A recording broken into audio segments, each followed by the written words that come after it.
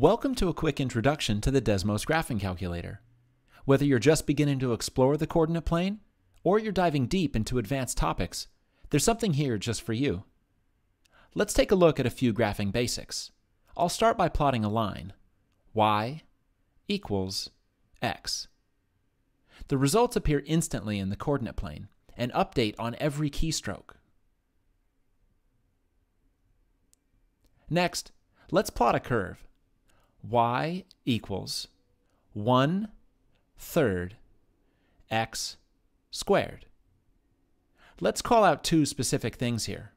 First, to enter a fraction, I press the division symbol here on the keypad, though you can also press the / key on a physical keyboard. It's located between period and shift. Next, there are several ways to enter exponents.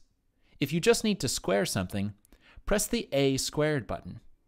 Want to raise something to a different power? Enter your base, press A to the B, and then type your exponent. You can also enter exponents from a physical keyboard by holding Shift and pressing 6. To identify points of interest like X and Y intercepts, or points of intersection, simply tap or click and Desmos will reveal the coordinates. Adjusting the viewing window is easy too. Click, hold, and drag to move the graph paper around, or use zoom in, zoom out to get a close-up or big picture view. Want to go back to the default? Just press the home icon to reset the window. That's all for this quick introduction, but we've really only scratched the surface.